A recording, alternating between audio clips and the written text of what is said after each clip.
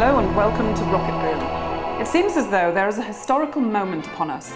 The anticipation building up over the unprecedented amount of incoming data about planet Mars finally led to the confirmation of actual water again last Wednesday.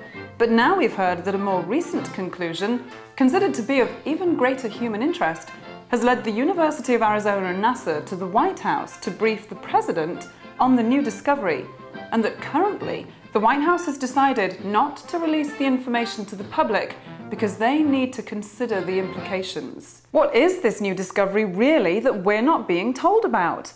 They said they dug 2 inches into the soil, found ice, and have confirmed evidence of ice water even after using the thermal and evolved gas analyzer, which I just love. But did they also find remnants of past life forms frozen in the ice? A Montauk Monster even? Or just the potential for life? So why all the secrecy? Ian O'Neill from Universe Today writes, "The Jet Propulsion Laboratory Science team for the MECA wet chemistry instrument that made these undisclosed findings were kept out of the July 31st news conference confirming water so additional analysis could be carried out, avoiding any questions that may have revealed their preliminary results. They have also made the decision to discuss the results with the Bush administration's Presidential Science Advisor's Office before a press conference between mid-August and early September." Yeah, so why all the secrecy? O'Neill went on to say, "This secretive news will in no way indicate the existence of life, past or present, on Mars. Phoenix simply is not equipped to make this discovery." Yet this information appears to conflict with an article written in Aviation last week that says that the module is equipped to make that kind of a discovery. Craig Kovold writes, Before launch, some website literature by the TEGA team indicated it possibly could find organic evidence of past life.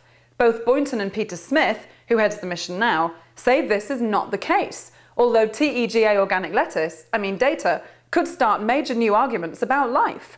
It has yet to find organics, but still has several sample ovens available to make such a discovery. Okay, well, I'm no scientist, but understanding the simple enough concept of soil, water and the sun, it's hard not to imagine little things running around inside the water that might be kind of lifelike. Full disclosure, that image isn't real. It was photoshopped here at the Rocket Boom studio to help illustrate the reality of the possibilities at hand. Here is another expert detail. We've pictured exactly this before. If they did find evidence of past life, it would totally throw a lot of people in the world for a major loop, and at some point things could even spiral out of control.